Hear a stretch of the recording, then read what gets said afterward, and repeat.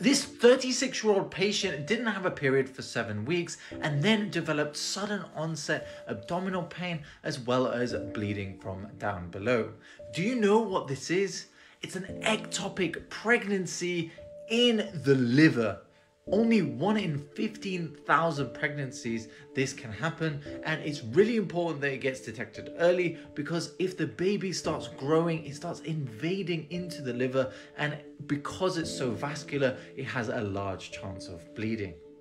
That means, unfortunately, this little sweetheart won't have a chance at becoming a viable pregnancy, as at this point, it's likely a termination would occur by having either methotrexate, or if that didn't work, then there is a small risk of needing to have a surgical removal from the liver to be able to save the mother and hopefully try again and have better luck with the next pregnancy. An incredibly rare complication